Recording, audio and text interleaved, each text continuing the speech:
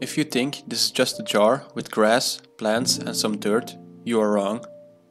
There is a lot more going on in there than you might think.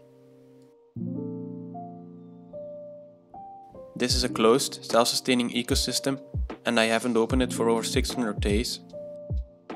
How are the plants and animals in there still alive without food, water or oxygen? A self-sustaining ecosystem works like an ecosystem outside, only on a much smaller scale and much more simple. They are usually built in jars, sealed airtight and are closed forever.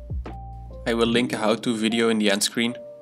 In this ecosystem, nothing is added from the outside, so no water, food or oxygen. However, I'm lying a bit here. You add one thing: sunlight. In the dark, these things will be dead within days. The plants need sunlight to perform photosynthesis, to grow and produce oxygen and food for the animals. In turn, the animals will produce carbon dioxide for the plants to use in photosynthesis. A good deal in my opinion. The herbivores will eat the plants. This is footage from one of my other terrariums, because it was easier to film in there.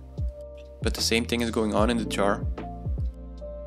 Of course, if you let the herbivores just eat and eat, this will happen.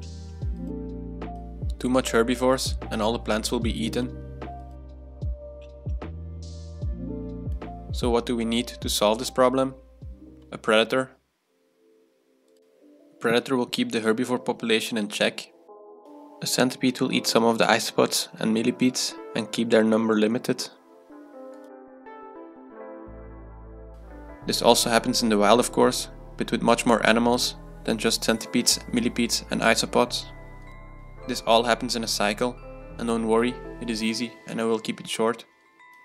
When there is a lot of prey, like where the arrow is pointing, the predators, the centipedes in this case, have a lot of food and they will grow in number.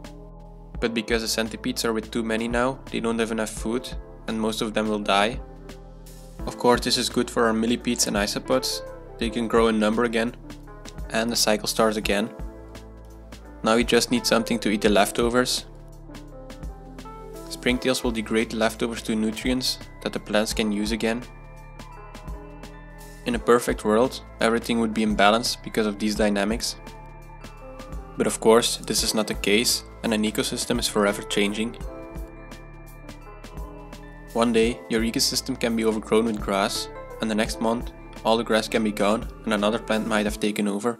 Same thing happens with the animals.